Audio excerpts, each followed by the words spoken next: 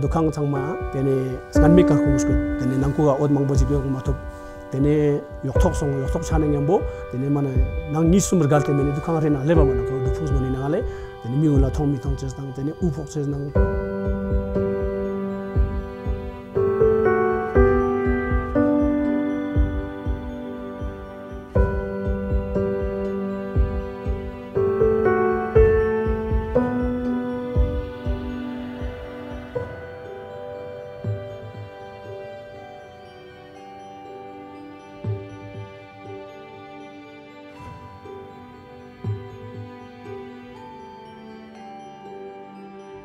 The process of installing, the bulbs and fixing it in places and the screws and everything, as you can see, this explains a lot, but it's a very easy process. You don't feel any tiredness, anything, because you're so much fixated with the end.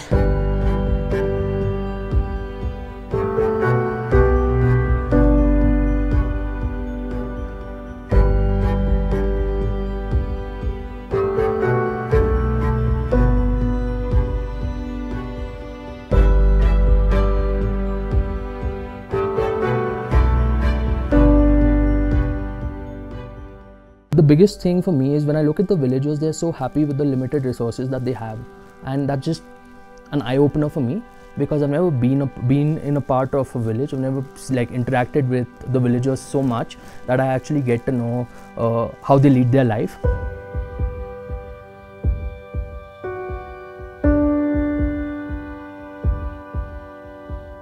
Environmental sustainability, I think everyone should ask the question, what world do we want to leave for our future generation? And I think that's where, so these were the causes where GHE is doing phenomenal work.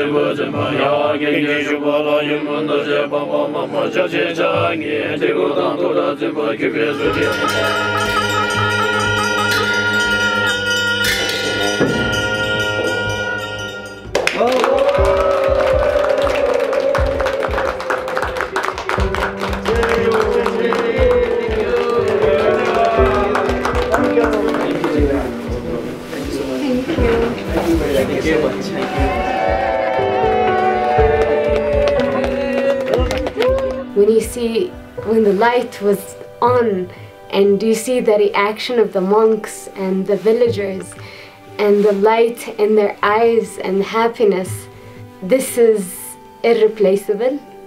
This is happiness. I think they were really happy that all their hardships ended with this, or at least a few of the hardships, if not everything, because in this environment, in this weather, they lead a tough life, and this is a part which makes their life a little easier.